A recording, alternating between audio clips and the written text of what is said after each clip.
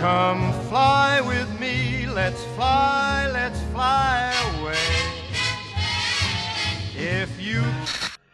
Here we are once again, coming to you from Bruce Campbell's backyard. This is the Jolly Roger, the Dirt Lord. Terrorists! The Scottish government has released Lockerbie bomber Abdelbaset Ali Megrahi on compassionate grounds. He's suffering from terminal prostate cancer and will return to Libya to die. 270 people died when Pan Am Flight 103 blew up nearly 21 years ago. It was December 1988. Pan Am Flight 103, on its way from London to New York, explodes over the Scottish town of Lockerbie, blown up by a bomb hidden in a suitcase. 270 people were killed, 11 of those residents of Lockerbie on the ground. The bulk of the passengers on board Pan Am Flight 103, Americans on their way home for Christmas. Lockerbie, from that moment on, would forever be associated with one of the worst terrorist atrocities on British soil. It wasn't for another 13 years that the man accused of the bombing was found guilty.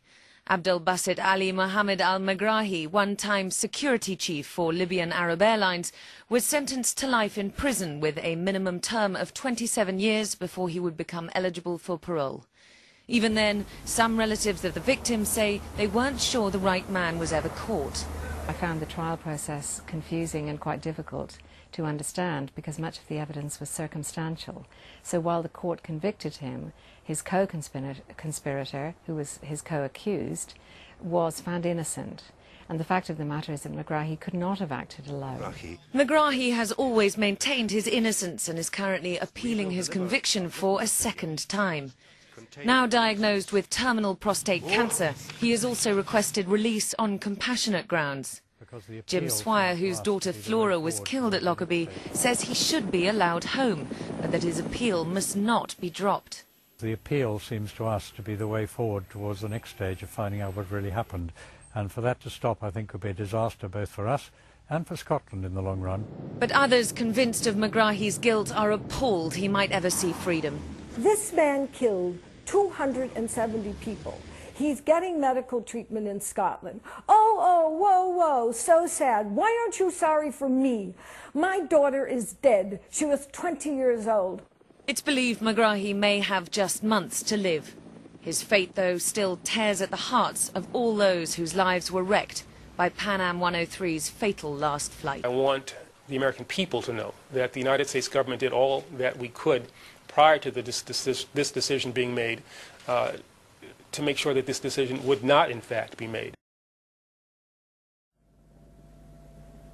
It was the worst terrorist atrocity ever to hit Britain, 270 killed. The Lockerbie bomber, Abdelbaset al-Megrahi, was jailed for life for blowing up Pan Am Flight 103. But he may yet be released on compassionate grounds. The former Libyan agent convicted of the 1988 bombing has terminal prostate cancer and doesn't have long to live. Last week, 6 Libyan delegates reportedly came for talks with the man who will decide al-Megrahi's fate, Scottish Justice Secretary Kenny McCaskill. He visited al-Megrahi in Greenock prison, and it was reported the Libyan team visited their former agent behind bars as well. Libya want their man back and made a prisoner transfer request last May. They're still waiting for a response. That now looks imminent. The gates of Greenock prison opening with the Lockerbie bomber Abdelbaset al-Megrahi is now in retrieval.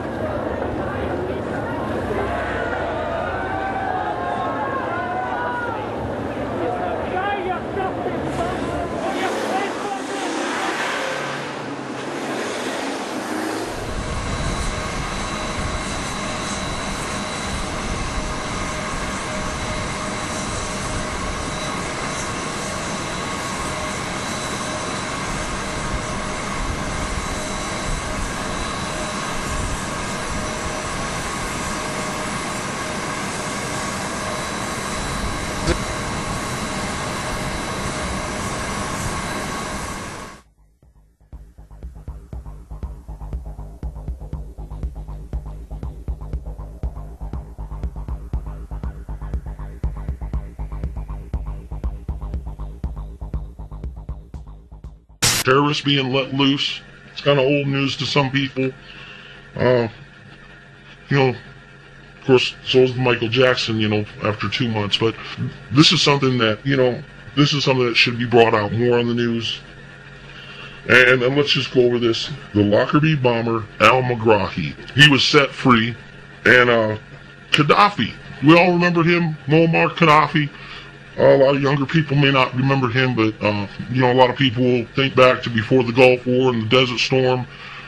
We had a little issue with a little country named Libya. And where did this man go? And where was he brought in with welcome open arms? Have you seen it? Now, if you can understand now what I'm saying there, and the man who welcomed this Megrahi, the bomber, who killed 270 people, the man who welcomed him with open arms and tears in a banquet, he's going to be in New Jersey.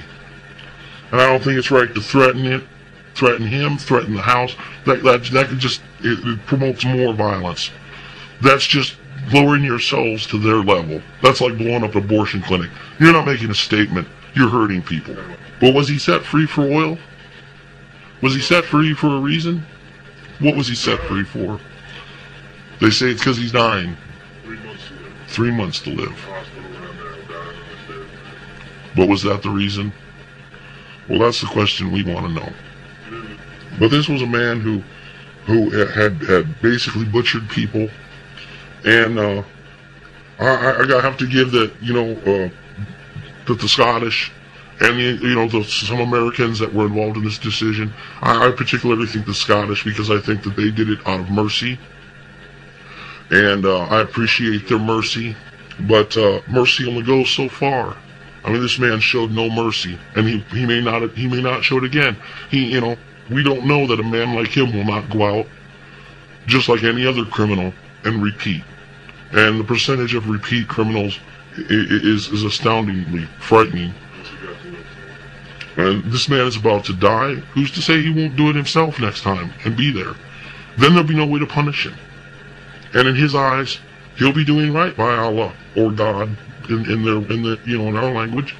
He'll be doing right by him. You're killing infidels. But why do we keep hearing about Gaddafi? Why have we not done something about this man? He's blatantly slapped us in the face. I'm not saying that we should do what we did in Iraq or Iran over the years, but this man has definitely caused a problem. And though I don't think that we should be the heavy hand of the world, it should be spoken against, at least, heavily by the president, that what they did was wrong, and, God help us if it was for oil. And I'm sure that, that probably goes beyond a level, beyond just the president. There's a whole cabinet of czars, and there's the representatives and senators, and a lot of other people. But 270 people lost their lives. Their families' lives were shattered, their friends, loved ones, children, grandmothers, aunts, daughters, friends, neighbors. They were all on board that plane for somebody.